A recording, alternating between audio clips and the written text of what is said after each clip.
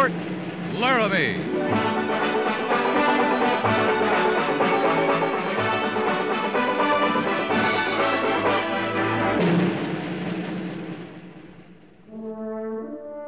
Fort Laramie, starring Raymond Burr as Captain Lee Quince. Specially transcribed tales of the dark and tragic ground of the wild frontier, the saga of fighting men who rode the rim of empire, and the dramatic story of Lee Quince, Captain of Cavalry.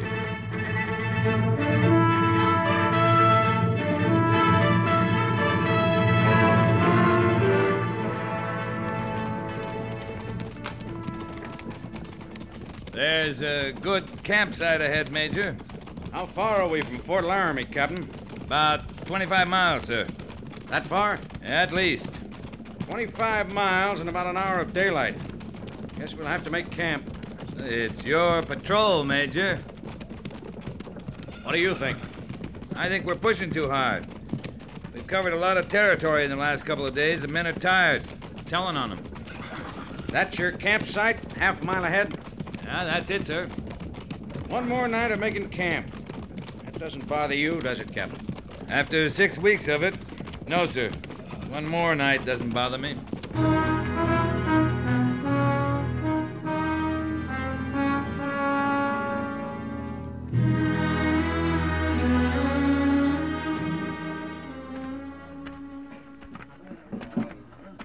This is what I'm talking about, Lee. Listen to the men a while. Eating over there? That's Horner and Furnace.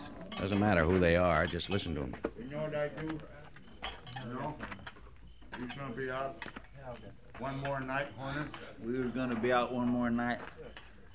Wouldn't be no concern of mine what you do, 'cause I wouldn't be here. Oh, well. You'd be here. You'd have to find somebody else to jaw to, Furnace. I'd just start walking. First woman I come to, red or white, I'd say, you go fetch a parson, woman. You got yourself a man. Ain't Bessie gonna be glad to hear that. You're not married a year. You're already talking about another woman. You know how much I've been with Bessie since we were married? Out 6 weeks this time, 3 months of time before, and before that it was... I don't even know. What good's having a wife you gotta say how to do all over again 3-4 times a year? I never should have asked you no question. You don't want to hear me. You just want to hear you. You got something worth my hearing? I'm getting to know this soup bone awful well. We was going to be out one more night. I carved my initials on it. And if it come floating into my supper tomorrow night, I'd take it to that cook and That's all you got on your mind, soup bones? I married Lizzie for cooking. She's a powerful good cook. When you get back to Fort Laramie, you gonna take one look at Lizzie and say, what's for dinner? I like a good meal. Oh, man, like you don't deserve no wife. Well, Lizzie likes to cook. God, so I can't remember, can Bessie cook or can't she? But I got no trouble recollecting Bessie herself. Oh, I'm sure gonna admire seeing her again. Come on, Quince. Wonder what Lizzie's planning for supper tomorrow night. You still think we've been pushing them too hard, Captain? Well, I still think they're tired. They're more homesick. That might be. I know, because I'm homesick, too. 6 weeks is a long time. It's a lot longer if you have someone waiting for you. A lot easier, too. Does that make sense, Lee? Yeah, it makes sense. Furnace feels it, and Horner, all the married men on the patrol. They all say it different ways, but what they feel is close to what I feel. Tomorrow night at this time, I'll be home with Mary. What about you, Lee? I'll be glad to get back, Major. Why? I like sleeping in a bed. I'm serious. It's lonely country, the West. I don't think I could stand it without Mary. I need her. I guess I'm saying I'm not really complete without her. Mary's a fine woman. You don't understand, do you, Lee? Horner, Furnace, or me. I can't understand what I don't know, Major, but sometimes I can get a feeling for it. I can see how it'd be pretty good to have someone waiting.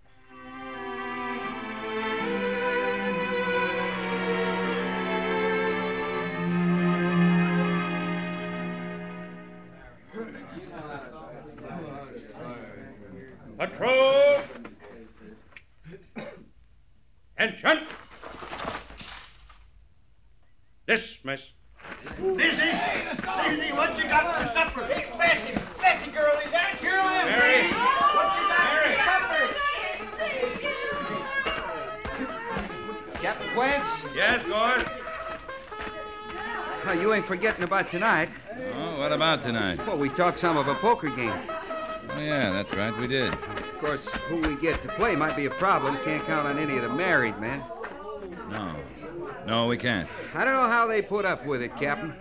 What's that, Gorse? Well, look at 'em. Women hanging on their necks, squealing, giggling, some of 'em crying even. If I come back to that after 6 weeks of campaign, I just might join some Indian tribe. You'd sooner come home to a squealing, giggling squaw, would you? I'd sooner come home to nothing, just like I do. Yeah, that's the difference, then. What do you mean? Now, look again, those men with the women on their necks. They don't look like they mind a bit. No, they sure don't. You dead set on that poker, Gorse? Well, we could slick up some, go into the village. That cooking at the hotel ain't too bad. Well, you ain't keen on any plan for tonight, are you, Captain? I guess I'm tired. Sure. Gorse, We can play poker anytime, Captain. You know, that's the beauty of being single. We're free to do what we want anytime. Yeah. Yeah, that's the beauty of it. Well, I'll see you, sir. Sure, Gorse.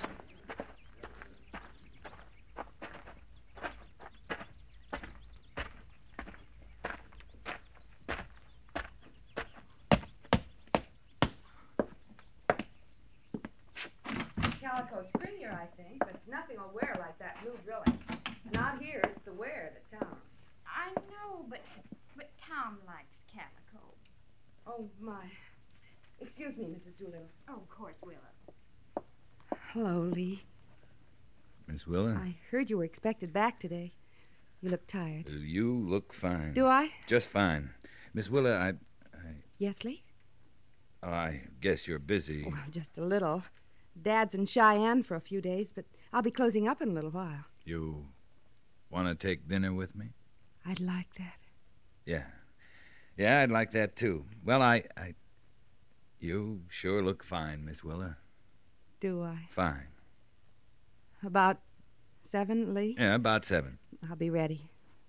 Oh, Lee, I've got to get back to Mrs. Doolittle. Sure, you do that. Miss Willa. Yes, Lee. It's sure good to be home.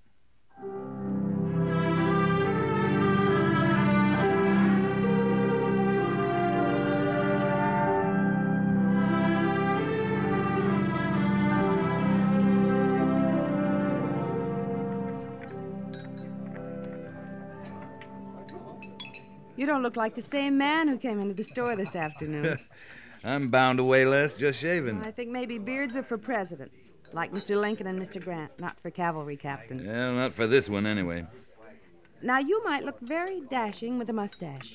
That'd be a plain fraud, Willa, to look it and not be dashing. Mrs. Doolittle thought you looked dashing with a full beard today. I should have asked her to dinner, seeing she'd take me as I am. Everybody takes you as you are, Lee. Or not at all. That the way it is? That's the way it is.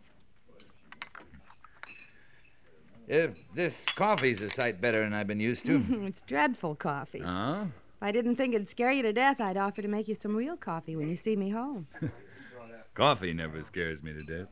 But we have an unwritten rule about mentioning my homey little talents, like coffee making. Oh, you don't have to mention them. I hear about them. Mary Daggett's told me all about the light crusts on your berry pies. Liz Meade never fails to point out how you sew a fine seam and keep your father's house the tidiest on the post. Poor Lee. Oh, I don't suffer too much. I'm not sure you suffer enough. Well, maybe that's it. Pliny's in Cheyenne, you say? I think he'll be back day after tomorrow. You tending the store all alone, then? I haven't minded. It's filled the days. And when I get too busy, I call for Liz Meade or one of the men around. A lot of folks will lend a hand if I need them. You reckon you could get someone to take over tomorrow? You mean all day? To get where the hunting's good will take all day. Oh, I bet all my hunting equipment is packed. Packed? Oh, no. Yes, I hadn't gone hunting for a while, so I just sort of stored it away in an old trunk with some old clothes, you know. Not that I can't get it out again without the least trouble. It doesn't sound like you, Willa. You go hunting, fishing, right regular. I know, but... Oh, well, none of this matters. Because if you're asking me to go hunting with you tomorrow, I accept. You let me worry about unpacking that old trunk. You still like hunting? Of course I do. Yeah. I thought maybe we'd ride up around Laramie Peak. It's kind of pretty up that way. Yeah, it'd be good for you if you've been stuck in the store a lot lately. It'll be good. And I'll love it, Lee. Yeah. Yeah, it'll be nice. If you want to bring any of that coffee you're so handy with, why, it's all right with me.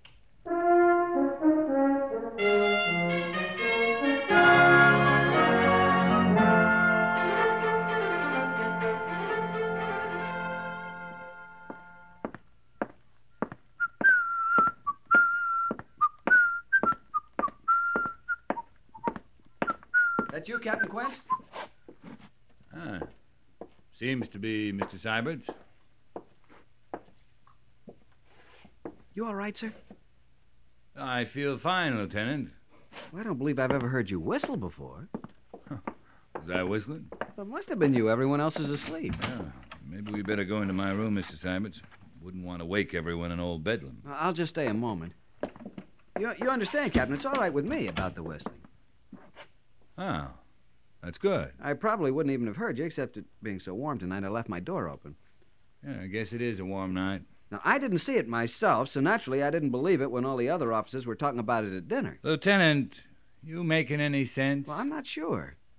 Well, first night back after 6 weeks of campaign, a man's entitled to celebrate any way he likes. Yes, sir, I believe that. Little too much brandy after dinner, maybe? What?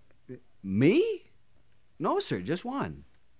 Well, then, why aren't you making any sense? No, I was talking about you, Captain. I didn't even have one brandy. Captain, the talk is that right after dismiss orders today, you walked off the parade ground straight to the sutler's store.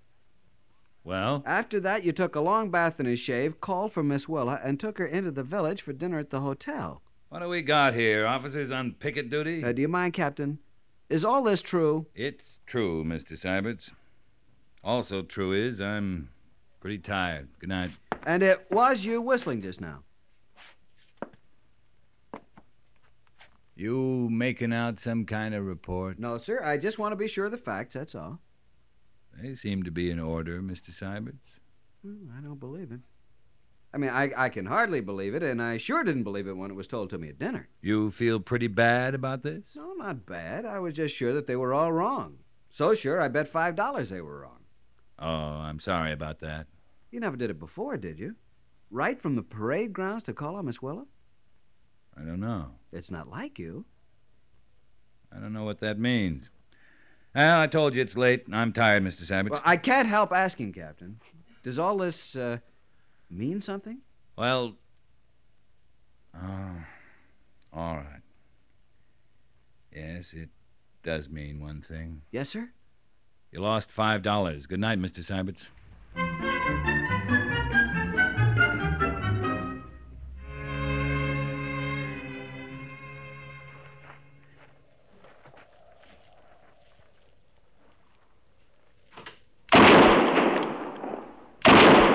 Did you see that, Lee? Yeah, beautiful shot, Willa. Now, what am I going to do with an antelope? You could roast it. And feed all of Fort Laramie.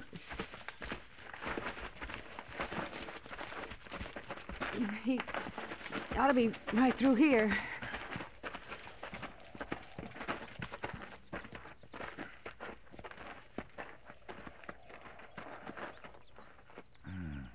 Pronghorn antelope, Willa. And a beauty. Now all you gotta do is figure out how to get him back to the post. It's all been so pleasant today, I just supposed I had a gentleman with me. You got a hunter. There's a difference. I know. A fisherman cleans his own fish. A hunter takes care of his own game. When you take up rod and rifle, you're not a man or a woman. You're a fisherman or a hunter. You shouldn't complain, Willa. You're good at both of them. You want to rest a while? You won't hold it against me as being too feminine or anything like that. There's a stream over there. Some nice, soft boulders to stretch out on. I'd think you'd be tired, Lee, 6 weeks out in the country like this.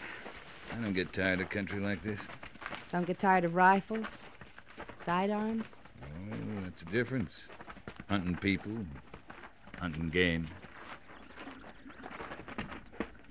Well, which boulder looks best to you? Oh, this one's fine. You, want some water? No, thanks.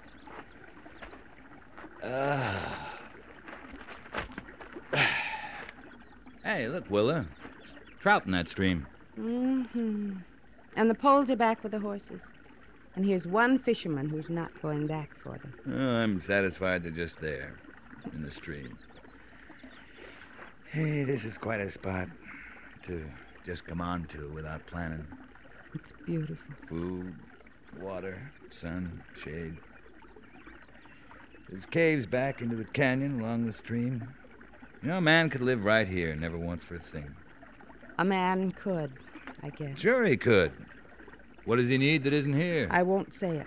I like it here just fine. You would, too. Until one day a cavalry troop would ride nearby, or you'd hear someone sound taps from a camp at night. Oh, you'd come running out of your cave, all right. Maybe. You know you would. I can't imagine you away from the Army. Haven't been for a long, long time. Sometimes, like now, I think I wouldn't mind leaving. To do what? Live like this. Hunting, fishing, making trails, seeing where they lead. Stopping where I want, starting when I want. You would, wouldn't you? You'd live like this, and like it just fine. You wouldn't be lonely or need anything, or anybody. I don't plan that You far. make me sick. Do I? Well, yes, sometimes you do. And sometimes you don't. And that makes me sick. Hey, what's the matter, Willa? I thought we were having a good day. We were. We are. I'm sorry, Lee. I don't want to spoil anything. Today, especially. I don't either. Well, then, help a fellow hunter with her antelope, will you? Sure, Willa. Sure.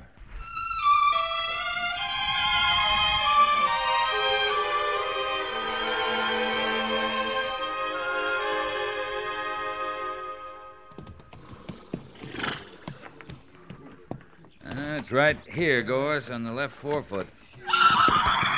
Sure is. She's telling us all about it, ain't she?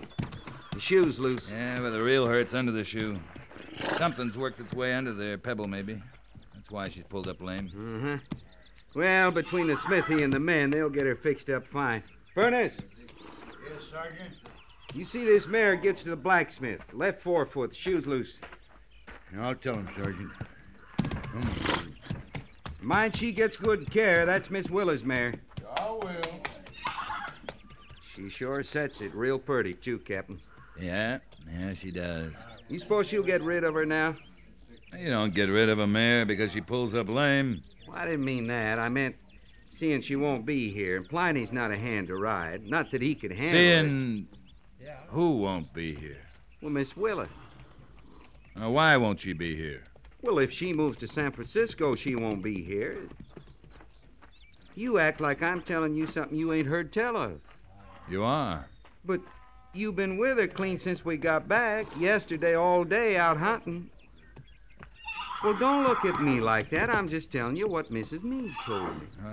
It's all right, Gorse. The way I understand, that's what Pliny's doing in Cheyenne, getting her set up on the train. Oh? You mean you was out there all day yesterday and she didn't mention this to you? Didn't you talk none? Yeah. I talked about living in a cave.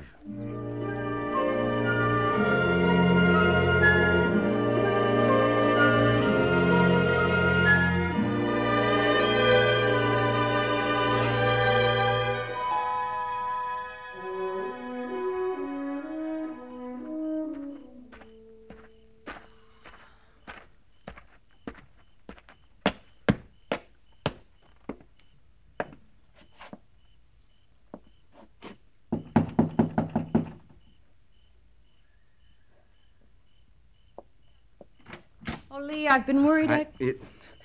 It's only me, ma'am. I come to tell you I can't find him anywhere. I wonder where he went. Oh, please come in, Sergeant Gorse. Thank you kindly, ma'am, but I ain't had my supper yet. Neither's the captain. Leastwise, not at Old Bedlam. I talked to Lieutenant Syberts over there. He says none of the officers have seen him since morning. You must be the last one to see him, then, at the stables. No, ma'am. Furnace said he'd come back later and rode off. He didn't say nothing, just rode off. About noon, that was. Funny. I started to say it's not likely, but it's just like him, isn't it, Sergeant? Riding off alone without a word to anyone. Oh, it ain't that he can't take care of himself, Miss Willa. No, it's not that. Well, please go have your supper. Thanks for your trouble. No trouble, ma'am. And don't you fret now, you hear? I won't. Good night, Sergeant.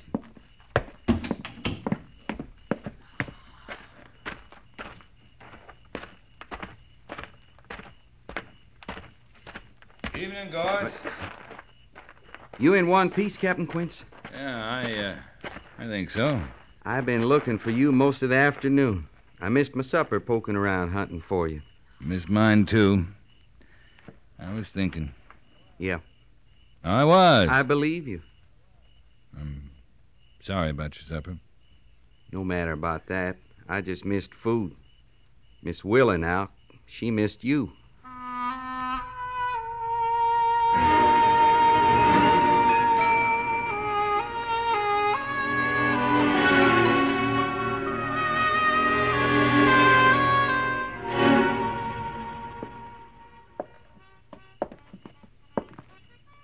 You sure you want to talk out here, Lee? Yeah. What I got to say... well, it'll come easier without these lamps on. You can...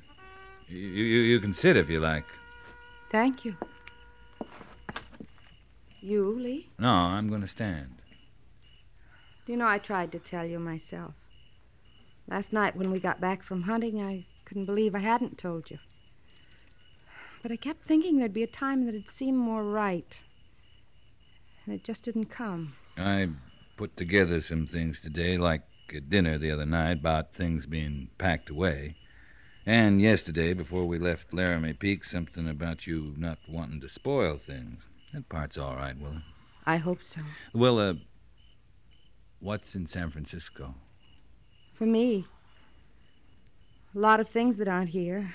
It's a life I don't know. Chance. A lot of chances I don't have here. Mostly, I guess it's everything that Fort Laramie isn't.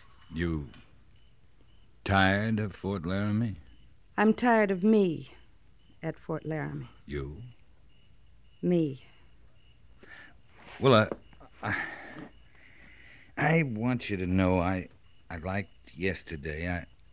I've been giving it a lot of thought today. I liked yesterday. I liked taking dinner with you the night I got back.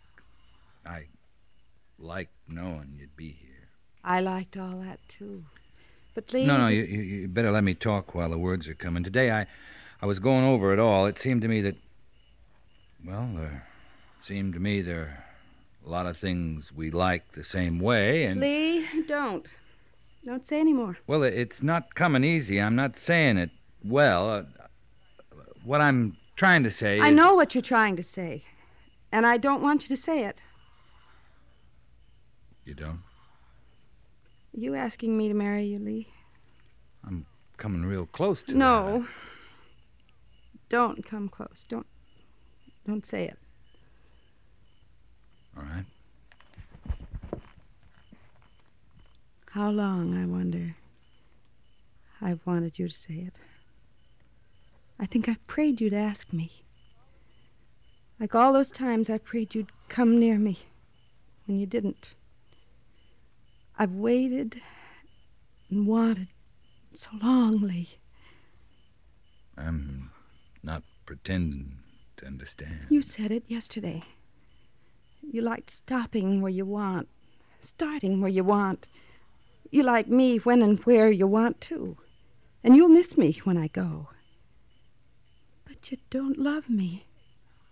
The way to a marriage. You know you don't. You're saying no, Willa. We're both saying no. Lee, if you hadn't heard I was going away, would you have come here to ask me? Well, I don't know. I know. Not tonight, or next week, or next year. I'll miss you. I'll miss you. I think I'll always miss you. Yeah. Well, I'll say goodnight now. Goodbye, Lee.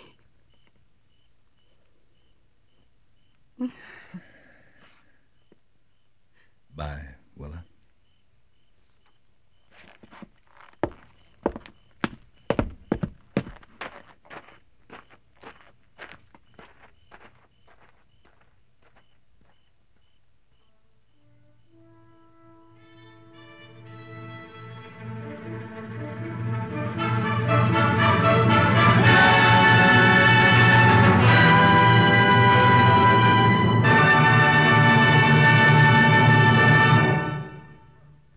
Fort Laramie is produced and directed by Norman MacDonald and stars Raymond Burr as Lee Quince, Captain of Cavalry, with Vic Perrin as Sergeant Gorse.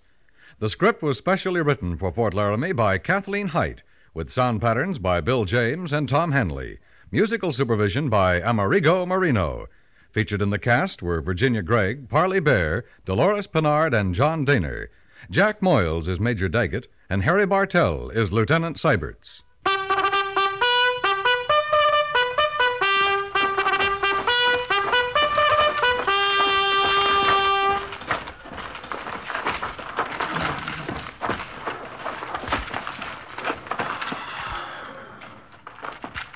Company, tension! Dismiss.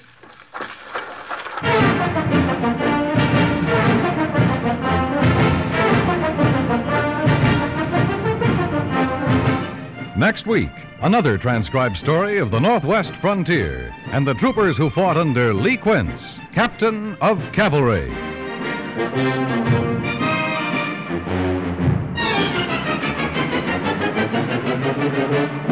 You'd fight for your right to vote. Any American would. But are you prepared to register to vote? In many states, voters must be registered if their political choices are to be counted. Make sure your vote will be counted. Find out where and when you may register to vote in your state. Give democracy a chance to work for you. This has been a public service message from CBS Radio.